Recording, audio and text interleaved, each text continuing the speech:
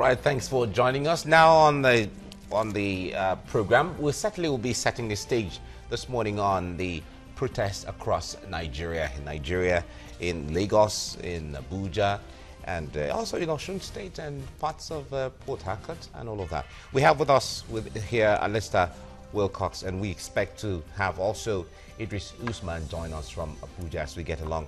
Now, Alistair, let's start it this way. From what you saw yesterday, would you say the protest was a success or is a success so far? The National Stadium venue of the I Stand With Nigeria Lagos protest filled up slowly as protesters walked in one after another, despite... Sorry about that. Technology could always have some funny work. Of course. Yes. Thank you so very much. I wouldn't know how to gauge if the protest was successful or not because I wasn't there, and I don't know the messages that were passed apart from the snippets I get from your news line and other news channels. But the fact is, and which has been established over and over, is the fact that protest is a democratic right of the people. In every democracy, people must be allowed to express their opinion, their views. It could be one man, it could be the whole crowd.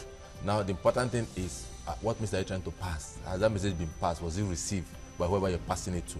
And I think the fewer the better, because if a protest becomes too large, it might lose the appeal because other external factors might come into bear to play, and then it could also end up not too well. But if the protesters were able to have a small crowd, a manageable crowd, and able to pass a message, a clear message, if they've been able to pass a clear message as to what they are protesting about, and I think we can see it's successful. But if it is just the same rhetoric, oh, we are suffering, Nigerians are suffering, oh, we are suffering, Nigerians are suffering, and nothing substantial is being passed on to government as to how this suffering or where it's coming from or what's supposed to be done or how it's supposed to be done. And I think I was quite a complete failure. By rhetorics, you mean high cost of food commodity? By rhetorics, you mean the skyrocketing inflation figure? What are the rhetorics exactly? Yes, we've been living in sentiments for too long, other than in some facts. Now, I'm not saying, when I mean rhetorics, I mean we house everything to one basket. Nigerians are dying, Nigerians are suffering, Nigerians are dying, Nigerians are suffering. No water, no food, no light, no this. That is the rhetorics. Now, who is this protest? Who is the protest targeted to? Who is your target audience? And that is where we begin to solve the problems. Who are you targeted? Now, I remember in few protests that I have been involved in, for instance, the January 2012 protests. It was specific. We're talking about increase in fuel price.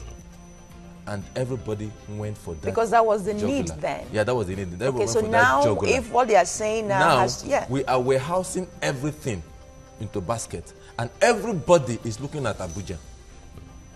That is the truth of the matter. Everybody is looking at Abuja, and sometimes we analysts must always try. We may not. Let's not dance. Let's not play the ostrich and dance to the popular whims and caprices of the people and confuse them more and increase their blood pressure, because most analysts will come on studios, will begin to bombard, will begin to bring out things, say things that sometimes you cannot even defend on your own properly, and you are not putting the problems where they belong to, as to why is this happening at this point in time.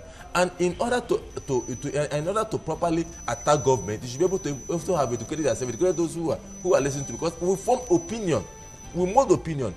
Analysts were educated, we're intellectual, that's why you bring us to the studio. And so we should be able to conceptualize the problems. We pigeonhole them into where they belong to. Who is responsible for food production and food price increase? Is it the federal government, state government, or local government? Who are we attacking in that direction? Who is responsible for power? Is it the federal government, state government, or local? Who are we attacking? Who is responsible for water, to provide you water in your homes? Is it the federal, state, or local? Who are we attacking? Now, these are the pigeonholes that we must situate the problem for it to have meaning. Because today, like the protesters are all looking up to Abuja. Oh, Buhari has failed Nigeria. Oh, you promised us change. Blah, blah, blah, blah. So that is the noise, and that's the rectors I'm talking about here. Now, if you're talking about food production, it's a localized service. Local governments have departments of agriculture. State governments have ministers of full-fledged ministers of agriculture, ministers, and budgets are made of them every day. Federal government has its own this thing. So who even the private is sector responsible for increased food production and cheaper cost of food? I think we should start from that angle. Now, talking about water and water, yes, these are part of the directives that we have. Who is responsible for providing water in your homes?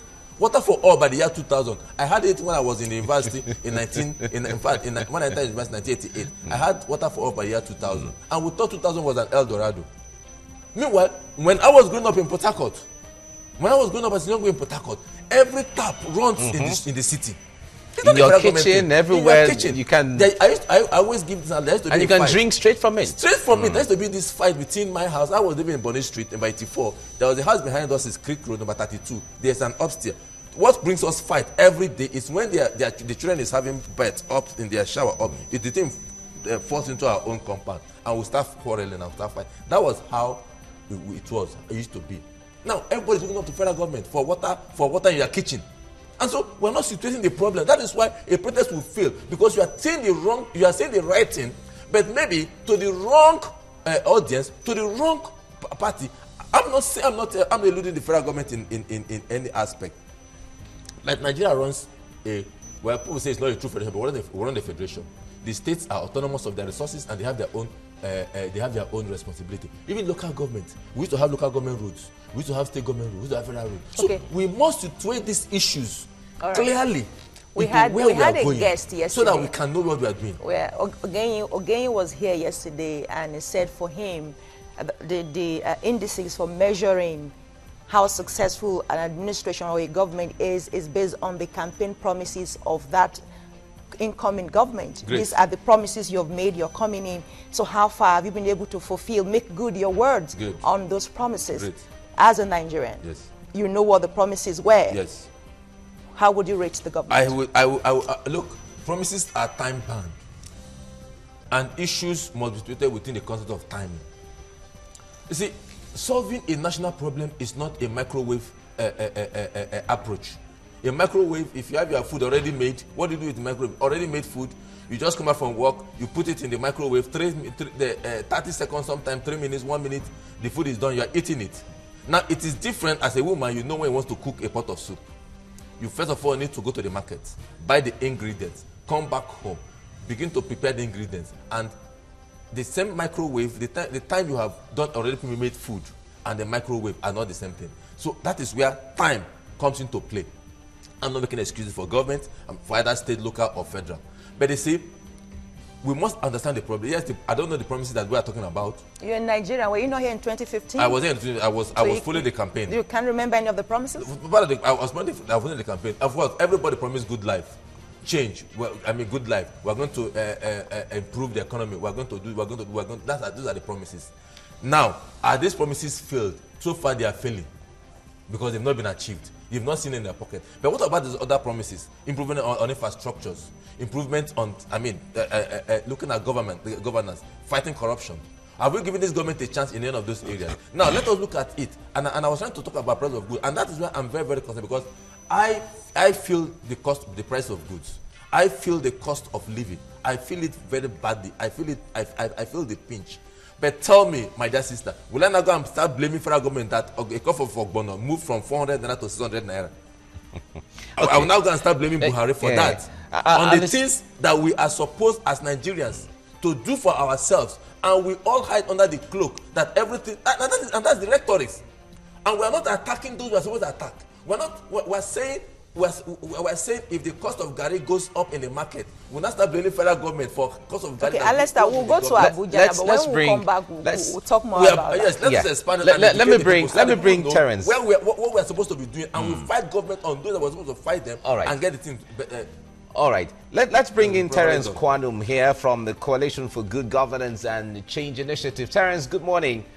Joining us from our Abuja studio. Terence. Yeah, good morning. Yeah, you are there in Abuja. Can you tell us how successful would you rate the protest so far that took place yesterday? Well, yesterday was a very wonderful civil action call by the people of Nigeria. coming out in mass to stand with Mr. President and his policies. And those of us that are anchors that have come together to form this coalition, we believe so much in the policies and ideas of Mr. President because the challenges we face as a nation are the basic things that he's bringing to us. We are a nation that has lost our tradition and our values. We were a people that before democracy came in 1999 were surviving, and the most successful people in this country were business people and farmers. We had traders, we had business people, they were successful. Everything was going in this country very fine. Then all of a sudden, democracy came, and we lost our values. People felt that it's all about getting political office, going to burn people, going to loot everything we have as a nation. It became a problem for us. Today we have gotten a president that have restored our values. There is discipline in it. Lands we lived for 16 years. These lands can also... Today, yam is expensive, rice is expensive, soybean is expensive, corn is expensive, maize is expensive. The same land that we were tilling and we were getting these products, can't we go back to the basics? We have our values. Nigerians are people of integrity. We are hardworking people. A president has given us a platform to restore our values. Is that a crime?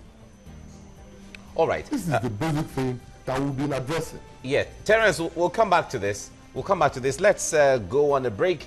And we are going out on TVC Entertainment. The viewers there can continue with TVC Breakfast on TVC Nigeria, on Consort Channel 190 and DSTV Channel 418. Go TV, it is 45 and ACTV 510. Let's continue the conversation back.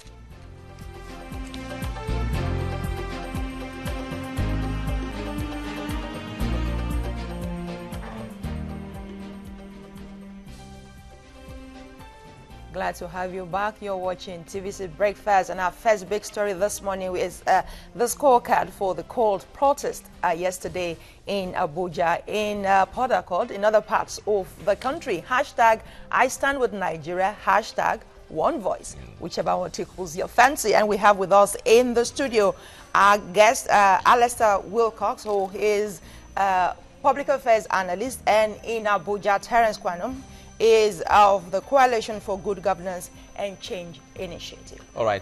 Now, some of the protesters also marched to the house of the national leader of the All Progressives Congress, Asiwaju Bola Ahmed Tinubu, in Lagos.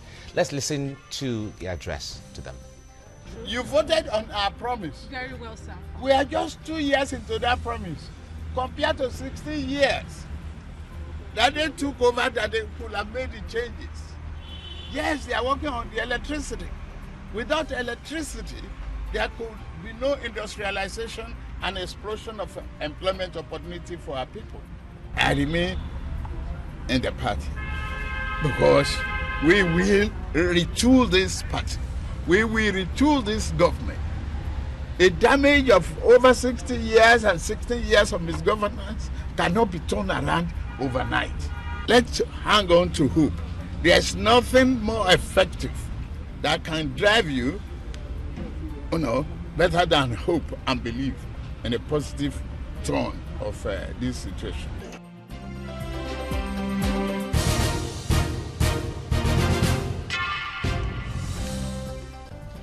There you go. All right. Hope and believe. And governance. All right. Now, Alistair, when it comes to, in fact, the whole idea of this protest is the perception in the minds of Nigerians that governance is not really going down well the way they want. That's why there's complaint here, there's complaint there, that even led to people to come out on the streets in the first place. Now, you just listen to that footage. When it comes to governance, are Nigerians really satisfied by the fact that, yes, it is true, 16 years, progress was made, but not to the satisfaction of Nigerians? But now we have 2 years of this government for another political party. Governance is ongoing, yes, but we're still not satisfied. Because, you see, because like I said earlier, because the parameters of analysis are different. Okay. Now, one thing that was not good for this government is how this government emerged. It came through one of the worst and most bitter fought election. That election divided the country so badly, along tribal, along ethnic, along political lines. And that has not healed. And so from day one, from May 29th, people are saying, oh, where is it? Look, and as I said, the noise. And people were just hysterically shouting, oh, we want this change. Where is it? We've not seen change. Any day your light goes off, you forgot that you've never had light before for days. The day your light goes off, you say, oh, this is the worst. So Nigerians must come to learn a few things. And just like Asiwaju said, and that is quite spot on. Asiwaju, look, a 2-year government that inherited one of the worst economic indices in our national life. A government that inherited, look, it is not the mechanism government that we have depended only on oil as source of foreign exchange. Now, you inherited an oil price that was at $30 from about 100, 70, 80. You inherited a depleted external reserve. Nigerians must know this. You can't run away from those facts. A depleted foreign reserve of you had less than 30 billion in foreign reserve, a depleted one, and Nigerians have grown to be import dependent. What you can buy locally, no, you don't want to buy it. You want to get from abroad, and you don't pay naira to get from abroad. You merited that problem. So, and you are now assessing a government of 18 months and said everything should have been El Dorado, you should have your microwave result. Then you are not being fair to your own self. But are these strategies? Yes, the protesters are holding the government to the promises they made. Which of the government? Listen. Which of the government? No, I'm coming, madam. Which of the government? Is it the federal government or the state government? Lagos State alone. I'm coming, sir. Okay. I'm coming, ma'am. Lagos State alone spends about, in this economy of Lagos, spends about, I'm talking about the government, spends about 40 billion every month in Lagos State. Are you saying they're not working? Are you saying Lagos State is not working? Are you saying that Lagos State is not investing so much in agriculture? We all ate lake rice in December. Are you saying you are not working? Power is not part of Lagos State. Power is a federal. So that is federal government. In terms of food and other things, are you saying Lagos is not working? If you go to other states, are you saying the economic development are not going on? But we misinform the people every time. We have this bias about the government, and we misinform the people. Sometimes when we want to correct the people, you say, oh, it's as if you're not in the, I'm in the economy. I feel it. I feel the pain of everything. But how will I hold Muhammadu Buhari responsible when a cup of egusi goes up in the market? When when fish goes up in the market? When the things I'm pretty local goes in the market? Why should I hold him responsible? Those are the issues that we must tell the public and hold the government accountable to the fact that they must create employment, they must expand the economy to create more jobs, they must expand the economy to increase a source of foreign revenue, so that we can have a robust economy. Those we should hold the government accountable for. We are not done with this. We are still coming back on this. We need to get some of these issues out one after the other. I'd like us to do that. I'm ready. But let's go to Abuja now. And Abuja, Terence, sorry, you heard Asiwaju there saying perhaps the new mantra now is hope and believe. Can Nigerians be that patient? Yeah, Nigerians need to be patient. What we even need from Nigerians at the moment is that we need to be patriotic. I am leading the National Coalition Against Terrorism. I did a rally in Maiduguri last week. I have been to the Northeast. I've been to about 15 local governments in Borno. I've been to about 5 in Adamawa and Yobe. If we look at the patriotism that our service people are putting in, that are getting results, and then we, the citizens, are refusing to be patriotic. Like when I started, I told you that in this country, we're a country of values and traditions. Before democracy came, that everybody has turned his attention to government, we were doing things. Before 99, I have never seen a Nigeria that was successful as a politician. And I have never seen a tribe in Nigeria that is a tribe of politicians. Either you are from Benue, you are a farmer, or you are from Rivers, you are a fisherman. This is where the values we had heard. This were what was surviving us. What has happened to them? We have to go to the basics. We have to ask ourselves the questions. Don't we have a platform to go back to these things? Must we keep coming back to the center that want to be politicians? This politics is not a career.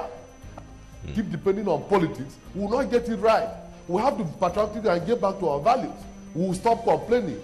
Because if whatever that have increased in price today, it is supposed to be of our benefit. If I farm rice today in my place in Benue, and I sell the rice at whatever price that is rising, would it be to my advantage? Would it grow the local economy? This is what we are refusing to do. We left our traditional values, and that is what we are suffering from there. We have gotten a platform, and let me tell you, if there is no healing, there can never be a greatness. What we are going through is a healing process of the damage that have caused to this nation. But the generation I belong to in this country, by the time we were growing up, the primary schools we were attending were being taught by professors in Ghana. That was the healing process of Ghana. Today we are celebrating Ghana because they have gone through the healing process. They are celebrating their greatness today. That is what Nigerians are refusing to do. And instead of them going back to the basics, they come back to attack government and maybe feel that they will get the results they used to get in the government that has just passed. They thought this change that has come to this country was maybe to change the identities of people, that we're going to share our commonwealth. All right, Terence. They now discover that. Terence. Yeah, Terence, let me ask you this. Are you saying that the timing of this protest, the timing is wrong? Is that what you're saying? We are rather coming out to stand for Mr. President, and there is no need protesting for the policies of government because the government has given us a platform to survive as a nation. Let me be honest with you. The people that were coming out to protest, if we even ask them the basic values and the traditions from where they come from. You are from Lagos. Before 1999, the biggest name we hear from Lagos were the Moshood Abiola. They were the successful business people from Lagos. You go to Kano, you hear of Alhaji Dantata. These people were not politicians. These people were business people. They were relating with farmers. And that was why the economy was growing at that level. The economy cannot grow around politicians. This economy must grow from what we do. Not by going to be politicians and stealing our money. We are saying no to that. And that is why we are standing with the president. All right, Terence. Thank you, Terence. We have to end somehow. But Alistair, before we end, let me ask you this quickly. I know you have so many things to say, and Busalami has so many questions to ask you. But what do you think is the way forward on this? Because youths coming together with one voice is their right, one way or the other. But what should be the way forward? There is no question about right to voice out. The issues and which I'm canvassing is the fact that this protest must be targeted at the right sources. Let's protest about the states that are not working. No, you see, part of why the protest had issues, ab initio, was the fact that when people look at, when Two-Face was the face of the project, people begin to begin to look at the character behind it. When a Fayose will want to identify with a Two-Face to carry a protest, a Fayose that has not paid salaries of his people, a Fayose that I don't know what he has done for Ekiti, and you are now complaining about the federal government, everybody looking to the federal government. We have been saying over and over, when the Niger Delta issue is coming up, we said, hold your state governors accountable first. Hold your state governors accountable so that before you begin to talk about. But why is it that when it comes to other areas, we don't talk about our state government? Nonetheless, that doesn't reduce the human right, the fundamental human rights that they have, that the Constitution recognizes that they can protest. If you are doing your human rights and if you are firing shot and you're firing a right shot at the wrong target, you won't hit any sources. But if you are firing the right source, the right bullet at the right target, now that's why I said these issues must be pigeonholed. They will not all come to one basket and begin to shout. It must be pigeonholed. What are the issues that the federal government is not doing? Today, Lagos-Ibadan Express Road is being worked upon. This is a federal road. All right. And the kind of activities generated and other things. The states should take up responsibility of food production and let the price of food come down. Federal government will support them and let there be a better, robust economy for everyone to live in and be happy about. Alistair, it's our rights. Thank you very much for coming on the program. Thank you so very much. And Terence Kwanum, thank you for joining us from our Abuja studio. Let's go on a break and we come back to discuss our next topic.